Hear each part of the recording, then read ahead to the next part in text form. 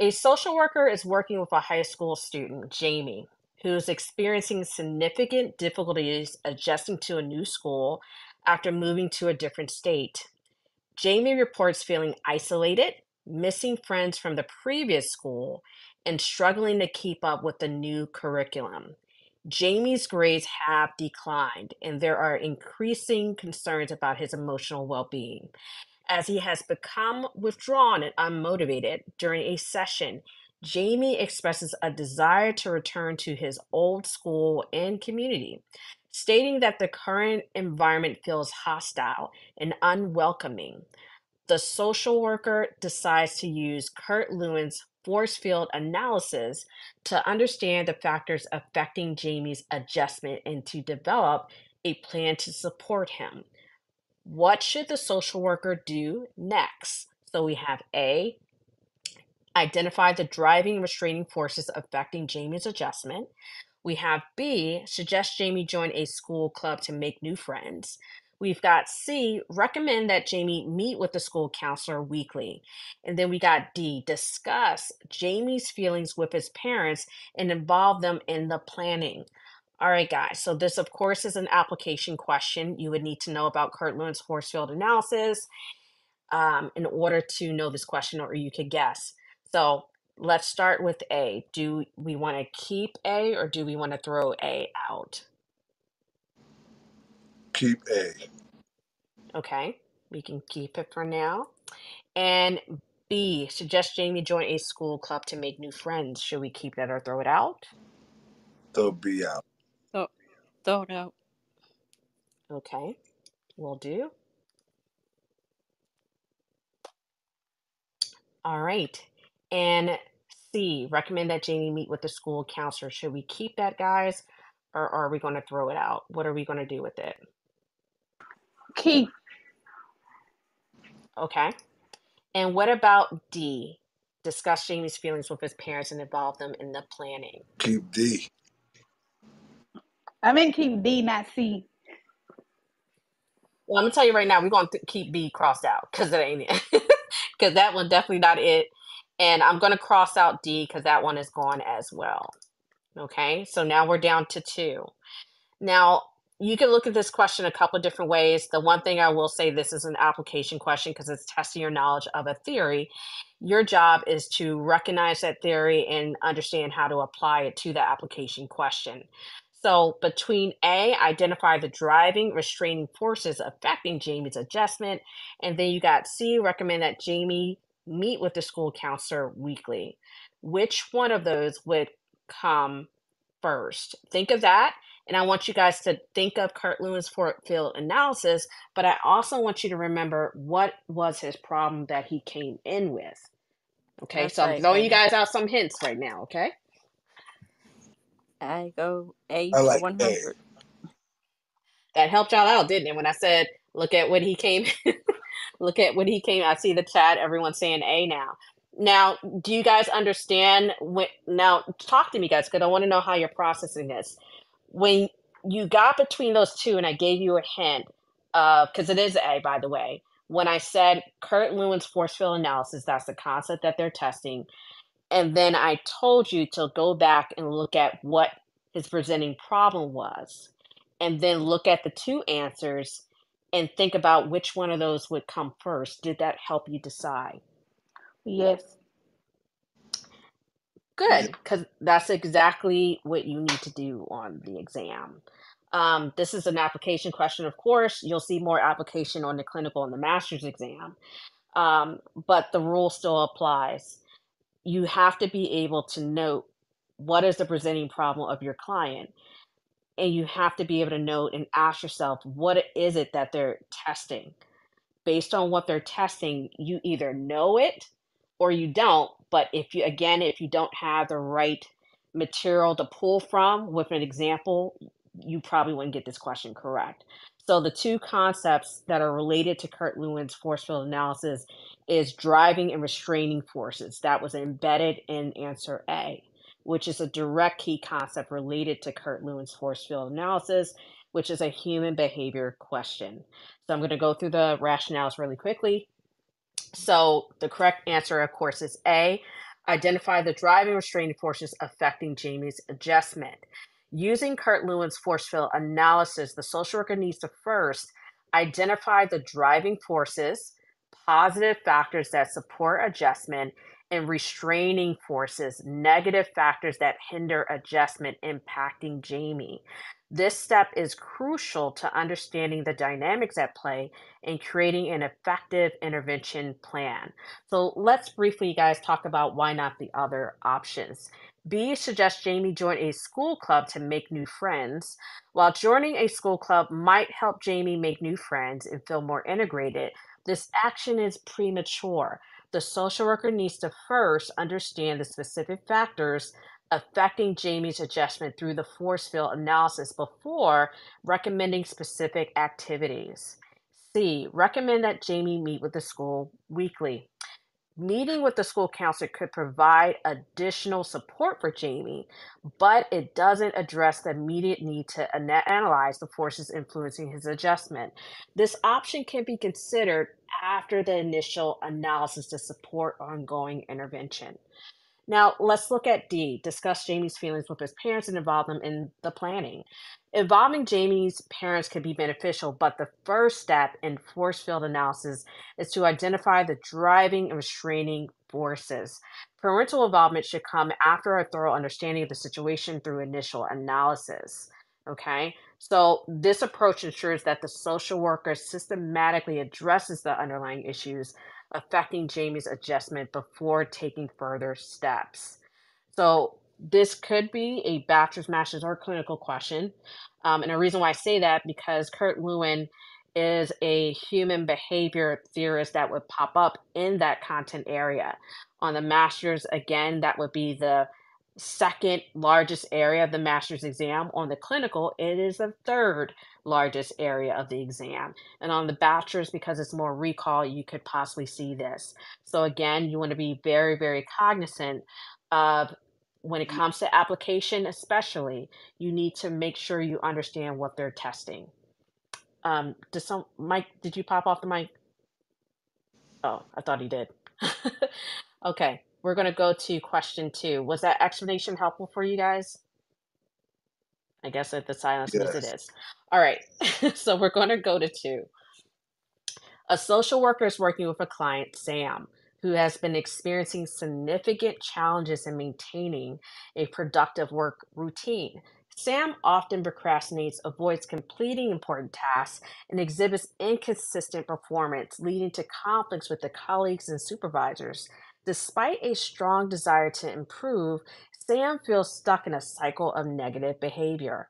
In previous sessions, the social worker has identified that Sam's work behavior is influenced by both a lack of positive reinforcement for productive actions and an environment that inadvertently reinforces procrastination and avoidance.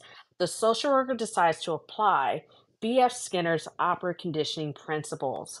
What should the social worker do next? So we have A, identify and reinforce positive work behaviors. B, discuss the negative consequences of Sam's current behavior. We've got C, explore Sam's past experiences with rewards and punishments. Then we've got D, develop a behavior modification plan with clear goals. All right, so let's first look at A.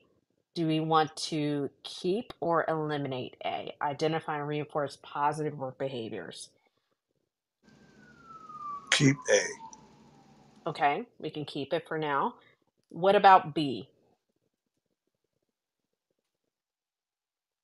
Any thoughts? I say toss it. Okay, we can definitely toss B. What about C? Explore Sam's past experiences with rewards and punishments. Do we want to keep it or do we want to toss it? Any thoughts? I'll say toss that one. Okay, we can definitely toss it. Okay, and D, develop a behavior modification plan for clear goals. Do we keep it or throw it out? I'll say keep D. Okay, so we're going to keep D. So I want you guys looking at that link there, looking at the question, I'm going to do the same thing over again. This is an application question. Look at what the presenting problem of the client is.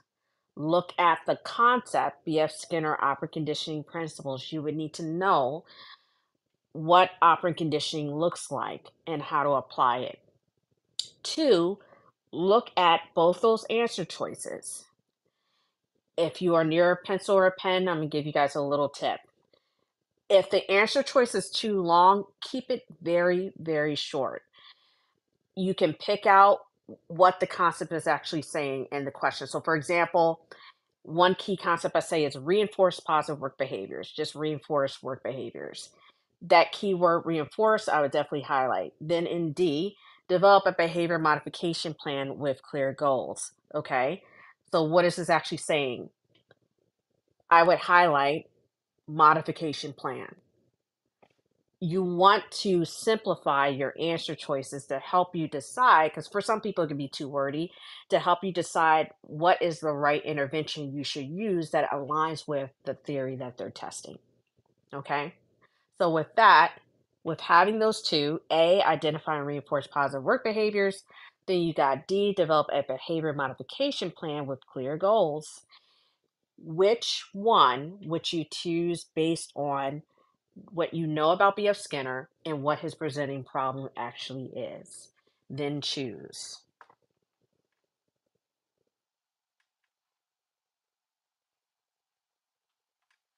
Oh boy, I guess this is a tough question, huh? It's got real quiet. I say A from that's my answer.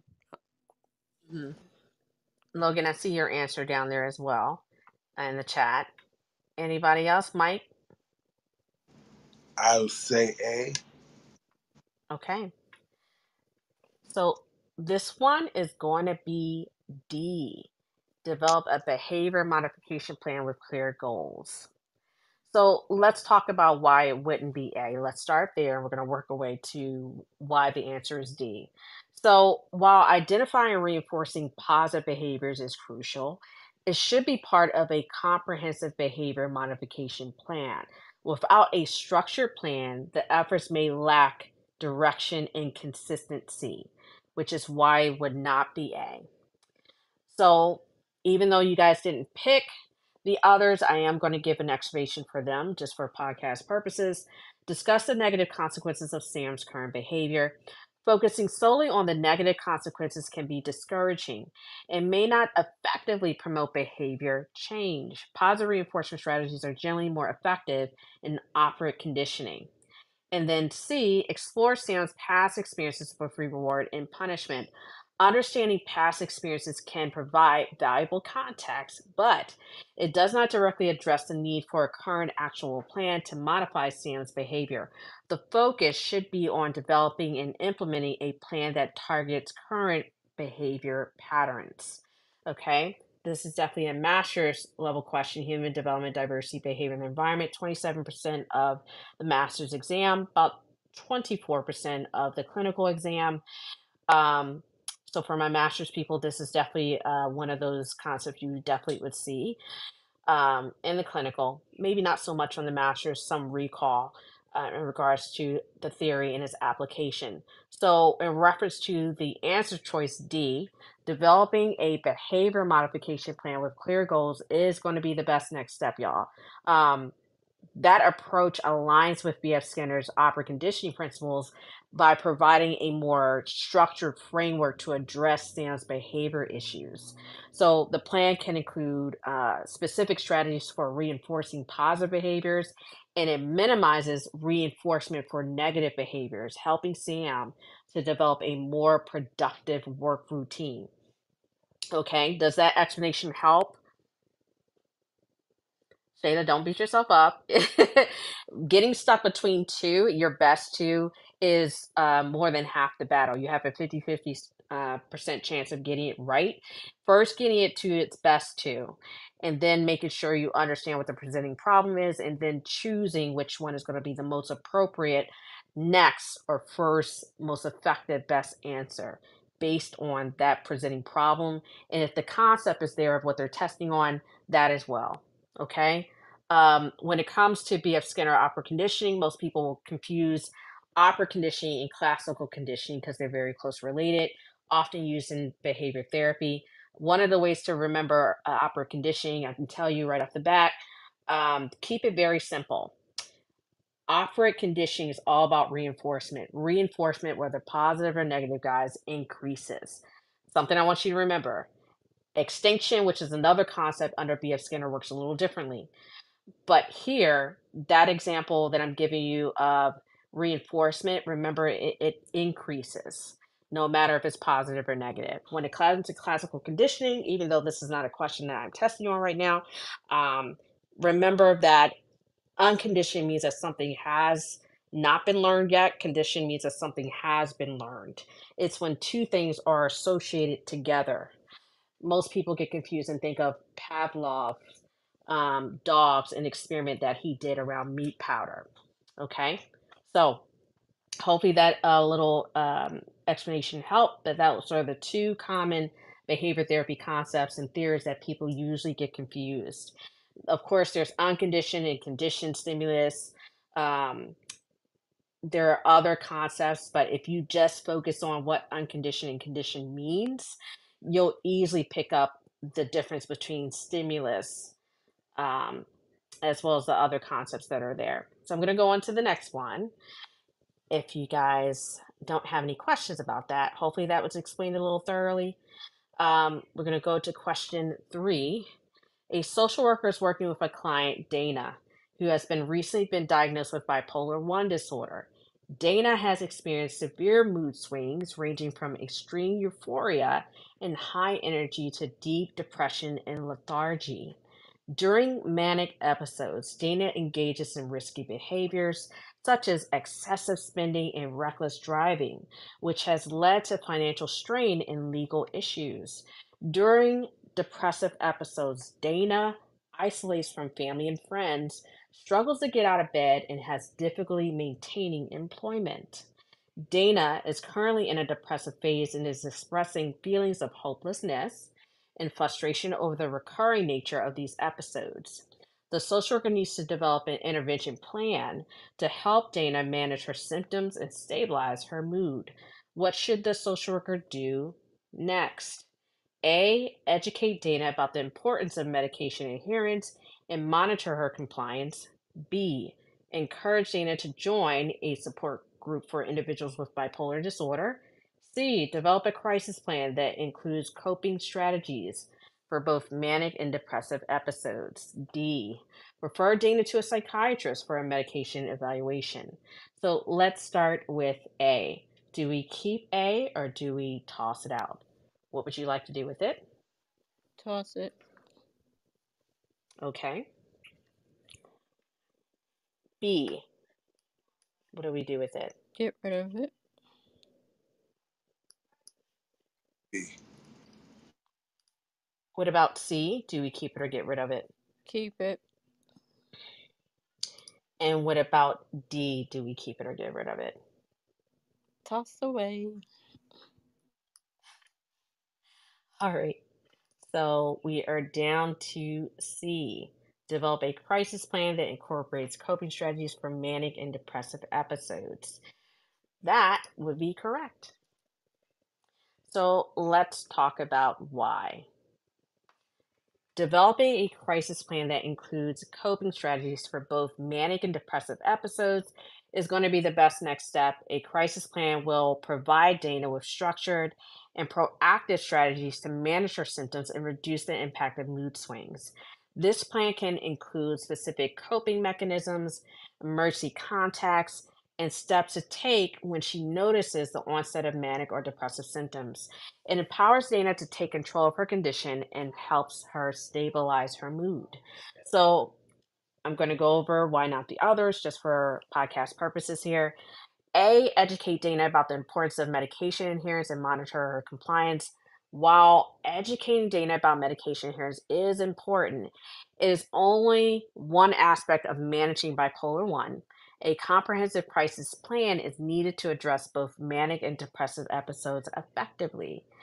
B, encourage Dana to join a support group for individuals with bipolar disorder. Joining a support group can be beneficial, but it doesn't address the immediate need for a structured plan to manage Dana's mood swings. Support groups can be a part of the long term strategy, but are not the immediate next step. D, refer Dana to a psychiatrist for a medication evaluation. Referring Dana to a psychiatrist is important for managing bipolar 1, but the social worker should first develop a crisis plan to provide immediate support and coping strategies. This can be done in a parallel with a psychiatric referral. So this, of course, would be an assessment and intervention planning question for the master's exam, but you could also find it in the same content area for the clinical exam. So it's about 30% for the clinical, it's about 24% of the master's exam. First biggest section of the clinical exam. This section is tied for the master's with interventions, which are about have the same amount of questions in both those areas. So even for the master's, you still want to be very much well versed in diagnosing. So I'm going to move on to the next one. A social worker is working with a client, Maria, who has been experiencing symptoms of anxiety and depression following a recent divorce. Maria reports feeling overwhelmed by the responsibilities of single parenting and struggling to balance work, childcare, and her personal needs. During sessions, Maria expresses feelings of inadequacy and fear that she is not providing a stable environment for her children. She often speaks about her ex husband's critical comments, which had left her feeling demoralized. The social worker is in the initial phase of the helping process and needs to determine the best approach to support Maria in addressing her emotional and practical challenges. What should the social worker do next? So we have A, explore Maria's current support systems and their effectiveness. B, discuss Maria's feelings about the divorce and her ex husband's criticism. C, develop a concrete plan to address Maria's work life balance issues. D, encourage Maria to join a support group for divorced single parents. Let's first start with A. Do we keep it or do we throw it out? What are we going to do with it? Throw it out. B, do we keep it or do we throw it out? Keep it. Okay. C, do we keep it or throw it out? Throw it out. And D. Toss it. Alrighty then. So I'm going to throw out B.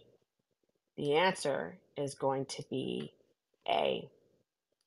Explore Maria's current systems and their effectiveness. So let's talk about that. So just for the sake of breaking this down, I'm going to go back before we do anything else. And if you guys could pull up, look at that link and kind of follow along, we're going to kind of break this down a little bit.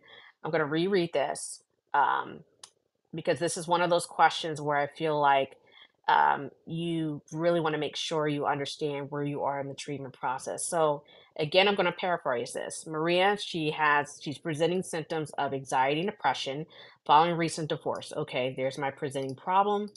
I'm just going to highlight that, pretend you've highlighted it. Anything else after that, you guys, are symptoms of the problem. So Maria reports feeling overwhelmed, okay, by the responsibility of single parenting and struggling to balance work, childcare, and her personal needs. That's also part of the problem, but those are the symptoms. During sessions, Maria expresses feelings of inadequacy and fears that she is not providing a stable environment for her children. Okay, that's another symptom. She often speaks about her ex-husband's critical comments which have left her demoralized. So her self-esteem is hit. The social worker is in the initial phase of the helping process. I'm going to stop right there. Initial phase of the helping process. Something else you need to make sure you look for is where you are in the treatment process. Are you in termination? Are you in initial session? The reason why I'm bringing it up, guys, is because this is a question that's testing a couple of things. One of them is, do you know the assessment process and what skills should you be using to apply at this point in her process first? So that's one clue that I saw. And then, of course, it says the social worker needs to determine the best approach to support Maria in addressing her emotional and practical challenges. So again, we want to make sure we understand what the social worker is trying to do with her. So I'm going to go through the answer choices one by one. So B, discuss Maria's feelings about the divorce, her ex-husband's criticism. This is very important to do. However, it should not be the initial first step, y'all. The initial step should be focusing on understanding her current supports. That information will help the social worker provide more targeted emotional support later in the process. C, develop a concrete plan to address Maria's work-life balance issues. So developing a plan to address work-life balance is essential, but it should come after understanding the existing support systems, knowing who can provide help to her or resources, making any plans feasible and more effective for her. And then we're going to look at D. Of course, this one will also be out. Encourage Maria to join a support group for divorced single parents. Encouraging Maria to join a support group, that's beneficial, but it should follow the assessment of her current support system. The social worker needs to understand what support Maria already has before recommending any additional resources. So, by first exploring Maria's supports, the social worker gains a more comprehensive view of her current situation, which is critical for effective assessment and intervention planning.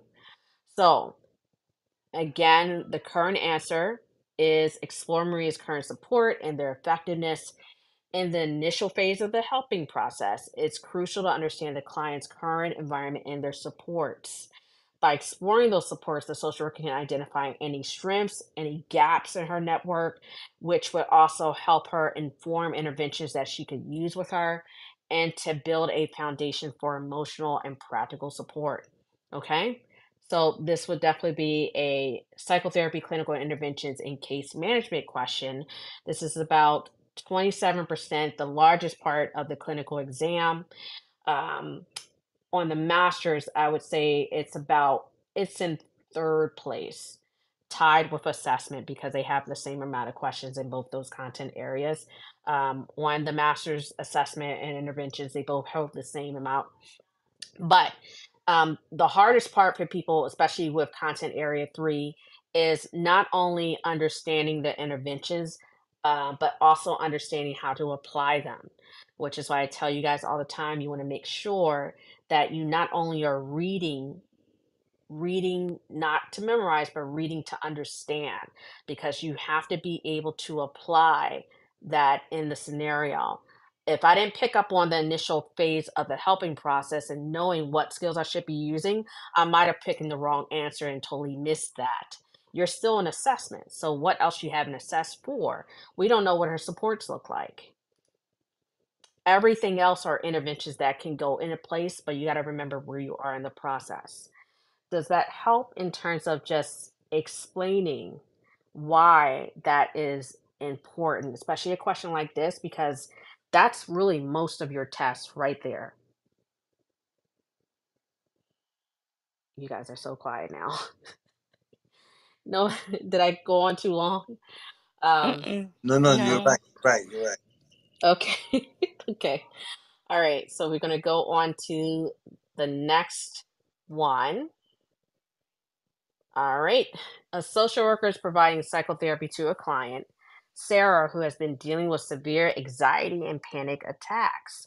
Over the course of several sessions, Sarah has shared highly sensitive and personal information about her past traumas and current struggles. The social worker diligently keeps detailed psychotherapy notes to track Sarah's progress and to inform future sessions. One day, Sarah contacts the social worker in a massive panic, stating that her estranged husband, who is embroiled in a contentious custody battle with her, is attempting to gain access to her therapy records through a subpoena issued by his attorney. Sarah is extremely concerned about the potential impact this could have on her case and her privacy. The social worker needs to determine the appropriate action to take in line with the professional values and ethics regarding the confidentiality of psychotherapy notes. What should the social worker do next? A. Inform Sarah that the psychotherapy notes are confidential and cannot be released without her consent. B, advise Sarah to contact her attorney to discuss legal options for protecting her records. C, review the request and determine if there are any legal exceptions that might require the release of the notes. D, offer to provide a summary of the therapy sessions instead of the detailed psychotherapy notes. All right, guys, you guys already know this is an ethics question, a big part of the master's exam, probably the first biggest area. This would be the smallest area of the clinical exam. Anywho, so let's start with A. Do we keep A or are we throwing it out?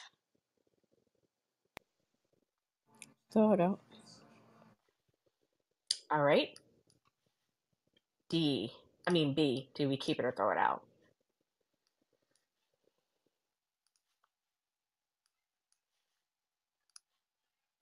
B as a boy, are we throwing it out? I was Yes. Oh, go ahead, Michael. I didn't mean to cut you off.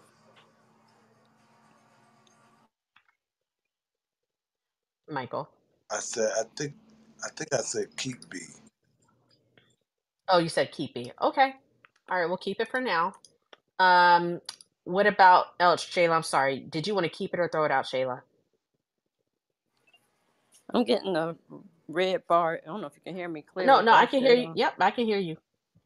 I said get rid of it. Okay. I am checking the chat as well. All right, so now we're down to 2. Offer to provide a summary of the therapy sessions instead of the detailed psychotherapy notes. D. Do we keep that or do we throw it out?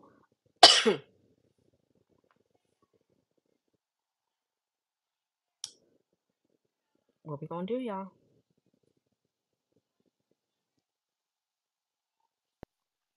We're between B as in boy and D as in dog.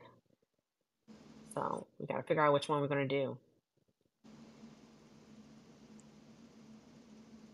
Was that when we said offer a summary? Mm-hmm. I would throw D out. Did I skip C? Logan says I skipped C. Did I skip C? I Oh thought I didn't. Oh, I yeah. did? Okay. Sorry about that. What about C? Review the request and determine if there are any legal exceptions that might require the release of the notes. Do we keep it or do we throw it out?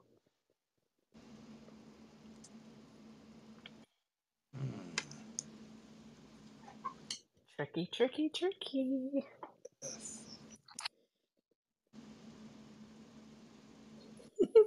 I know if these stopping y'all, these are definitely going to stop people on TikTok. I said get rid of C. Oh, Just okay. I said Okay. toss C. All right.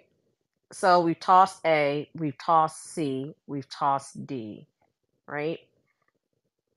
And so we're keeping B. Advise Sarah to contact her attorney to discuss legal options for protecting her records. I was going to check the chat. We did toss that earlier, Logan. We did toss A. No, we kept B. We kept, yes, I know that, but Logan's asking when she said, when did we toss A? I said, we tossed it in the beginning. But so I'm going to tell you guys right now, A, B, and C are out. It's D. D. Do it. So the first thing you, don't beat yourself up. But the first thing you need to understand is you would need to know about psychotherapy notes, how they're handled. They're always separate from the client's records, okay? They're never kept in the same place. They are not officially part of the client's records. That's something that you definitely want to make sure you know, because that if they're subpoenaed, which they can, people can, request them. It doesn't necessarily mean that you should give them up. Okay. Subpoena, remember, it's not by a judge, it's not court order. So most people get confused between subpoenas and court order. With subpoenas, it's requested by the other party's lawyer. If it's court ordered, that means it's by a judge, you have to comply. But with a subpoena, you can always deny and protect upon privilege of your client. In this case here, let's kind of talk this one through, but I just kind of wanted to say that piece. So D, offer to provide a summary of the therapy sessions instead of the detailed psychotherapy notes. So offering to provide a summary of the therapy sessions instead of the detailed psychotherapy notes is really the best next step. This approach helps protect the confidentiality of sensitive information while still complying with the legal request. Summaries can provide relevant information without disclosing all the intimate details contained in psychotherapy notes, thereby balancing legal obligations and ethical responsibilities to maintain client privacy. Please keep in mind, because that when I wrote this question, I did put this there, but you can also deny, you can, based upon privilege. Um, D is another way to address it as well. I actually had this happen to me in real life. So it is another way of denying that information to also to still protect your client. A, informs Sarah that psychotherapy notes are confidential and cannot be released without her consent. While that is true, that psychotherapy notes are confidential, there are legal situations where they might be subpoenaed, which I said that earlier. It's important to navigate the legal aspects carefully while protecting the client's privacy as much as possible. B, advised Sarah to contact her attorney to discuss legal options for protecting her records. Although advising Sarah to contact her attorney is a good step, it does not address the immediate need for the social worker to take action regarding subpoena. It's important for the social worker to be proactive to offer solution while Sarah consults her attorney. C, review the request and determine if there are any legal exceptions that might require the release of the notes. So reviewing the request for legal exception is necessary, but it does not offer a proactive step to protect Sarah's privacy, because that's what this vignette was really testing you for. What is the first step you would do to protect her privacy first? Because you can have the other options or things, yes, they sound great, but are they the first step? No. Offering a summary is a more immediate and protective action that the social worker can take. So again, this is definitely a clinical question regarding professional values and ethics, 19% of the exam, but it also could be an ethics question for the master's, which is the biggest chunk of the master's exam. So I know that one was a little tricky. But I'm hoping that you guys understood. Any questions about that one especially, because you guys kind of struggled a little bit with that?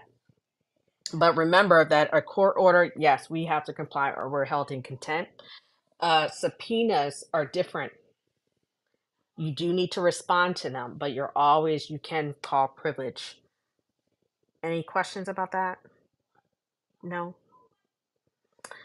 Okay. Well, with that, guys, I'm going to get ready to let you guys go. I will see you guys in TikTok when you guys get there. But thank you for coming in and for being a part of the session today. This will be on replay on the podcast probably before the evening is out. So look for that if you want to listen to this again. Other than that, take care, guys. I will see you later. Bye.